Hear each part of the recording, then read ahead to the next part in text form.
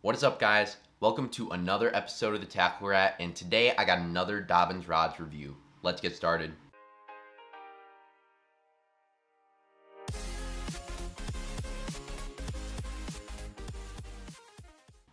Alrighty guys, so as you can see, probably by the title of the video, today I'm going to be reviewing my top 5 favorite Dobyns rods models. So I run all Dobyns rods, just my personal preference, played around with a couple different brands and kind of settled on Dobyns.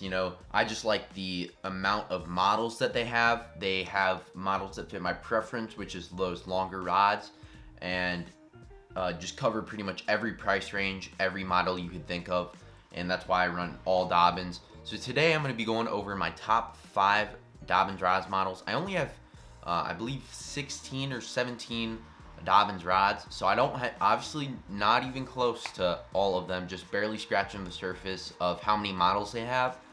But I do have a lot of the popular models, and I do have experience with these. And as a co-angler, I just chose, to do top 5 because when I'm fishing as a co-angler, usually I'm only bringing about 5 to 6 rods with me when I go out for a tournament.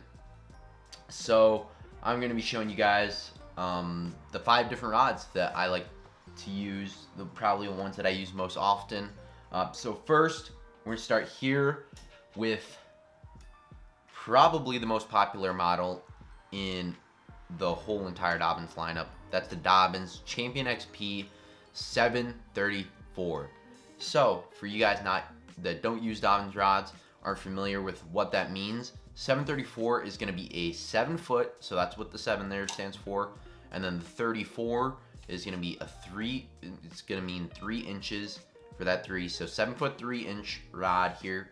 And then a 4, the 4 means it's a 4 power, so they have anywhere from 0 power all the way up to, I believe, an 8 power rod. Your 3 power, 4 power, and 5 power, sometimes the 6 are going to be the main ones that you're going to be using. And then they have those lighter ones for like trout and panfish, and those heavier ones for big swim bait guys. But throwing those big baits, that's what you want that for. But the 734, super versatile rod. I did do a review on this a little bit ago. It's a great all-around rod, and that's why I like to bring it as a co-angler. Right now I got fluoro on it, which is paired with fluoro, great for a light wire swim jig, a chatterbait, a spinnerbait, all that good stuff. And then putting braid on it, great top water rod. And I don't like a lot of guys will use it for heavier stuff, but personally I do not like to use it for that heavier stuff just because of the handle, not a super long handle. It's kind of like a crankbait handle, like something you'd see on a crankbait rod with a shorter handle. So I like to stick with that lighter stuff. Generally going to run fluorocarbon on it. Throwing those moving baits is what I like that for. But that is number 5. Then moving on to number 4. Let's go with this one. So this one I just picked up this spring, so I've run it for a full season now. And for you hardcore Dobyns guys, I'm sure you guys know about this rod, the Dobyns Champion 736. So this is a 7 foot 3 6 power. The 6 power, especially the 736, is probably the most popular rod for frogging and punching, stuff like that. I really like that 7 foot 3 model. I think anywhere above that, I sometimes fish with 7 foot 4s, but I feel like anything above that, I'm starting to lose accuracy, and I feel like that's really the sweet spot for my style of fishing and my height, and for getting those accurate casts as well as lots of power in getting those fish in the boat. But the 736 is an awesome rod because for frog fishing, you don't want a broomstick necessarily. You want to have something that has tips so you can work that frog really well, and something not super long so that when you're working your frog and you're keeping that rod tip down, it's not going into the water. And I run 65-pound braid on this, and then right now I got a Bantam MGL on here, but I think I'm going to switch it over to Corrado 200K But that's a great setup. I fish a lot of grass, and if you guys are grass fishermen, this is a must-have. Awesome rod. And yeah, let's move on to the next one. So number three, I'll do this one. So the Dobyns Champion Extreme 742 SF. So this year I experienced my first 2 smallmouth fisheries. I went up to Lake Champlain, and then I went up to the St. Lawrence River. And before those events, I picked up this rod just for that, just for drop shotting. And this has been an amazing rod, by far my favorite rod that I've owned for drop shot fishing. It's a step up above that Champion XP. It's gonna be right at $350.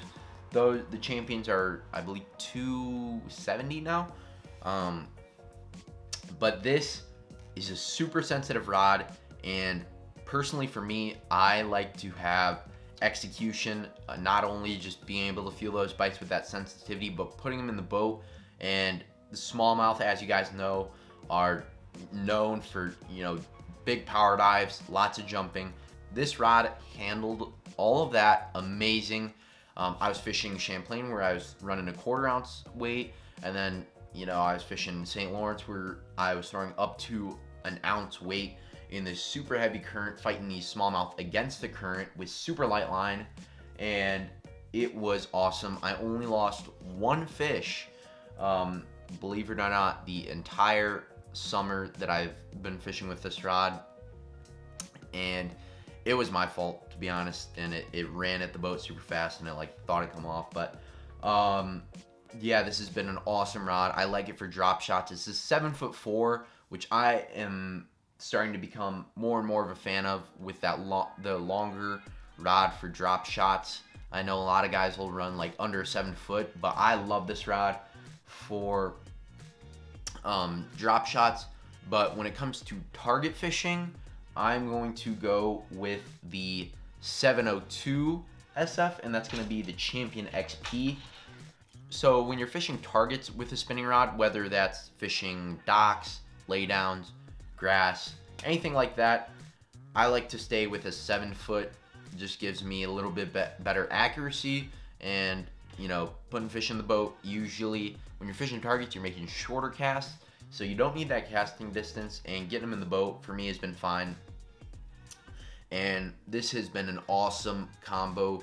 I love to throw a Nico rig with just a 4-inch Senko. It's become one of my staples, because you can fish it through rock, you can fish through grass, you can fish it anywhere, and then you can take that nail out real quick, just a couple seconds, take that nail out, and you got a weightless wacky rig if you want to modify it. So as a co-angler, that is an awesome bait for me, and it's hard to fish because it's so slow, but as a co-angler, I'm just looking for bites, and it catches a lot of fish behind people.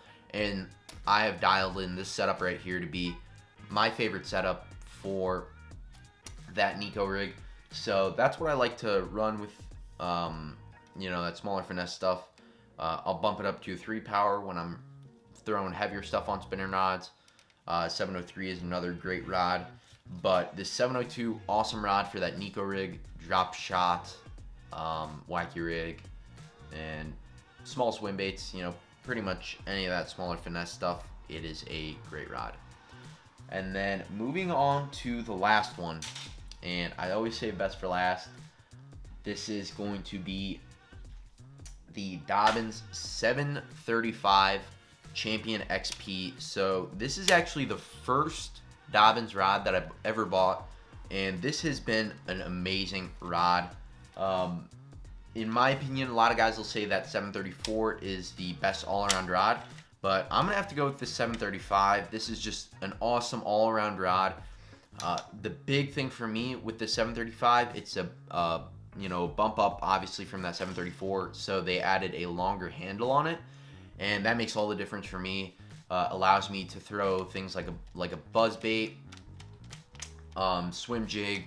It's a little bit heavier power, got that longer handle. I feel like it helps me get a lot more power on that hook set and a lot more control. I love throwing a buzz bait, like I said, a swim jig. I'll flip with this rod. I'll sometimes throw smaller frogs or frogs in open water. Not really something that I would like to ideally use for a frog, but I will in some cases.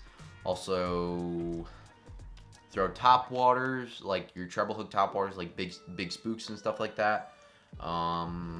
Throw jig on it. Throw Carolina rig sometimes. I don't throw Carolina rig that much, but I'm trying to think of some other stuff. Throw chatterbait on it, fishing through grass. I'll throw ribbit toad, throw toad on a lot. But all in all, amazing rod. But as you guys can tell, I stuck with that 7'3". I really, like I said, I really feel like that keeps me dialed in as far as maximizing my casting distance, my accuracy, and power on the hook sets and getting those fish in the boat. I do have 7'4", a couple 7-footers, like the 7-footers when you're fishing shorter cast, fishing targets and stuff like that. But this 7'3", awesome rod. The 735, great rod. All these Champion XPs are made with Fuji Alkanite guides, cork handles, and Fuji reel seats. So super quality. Not only the blank that I love about these rods, but super high quality components. You know, they don't cheap out on any of this stuff that you're gonna have here down at the bottom, or these guides, especially the guides. Super important with bringing sensitivity from your line in the tip of your rod all the way down the blank and into your hands, which is super important. And yeah, that's my top 5 Dobyns rods. And if I was gonna go anywhere in the country to fish and you didn't tell me where it was, these are definitely the 5 rods that I would be bringing with me. So thanks again, guys, for watching another episode of the Tackle Rat. And yeah, let me know if you guys like this style video. Let me know in the comments what you guys want to see, and we'll see you guys on the next episode of the Tackle Rat. Thank you.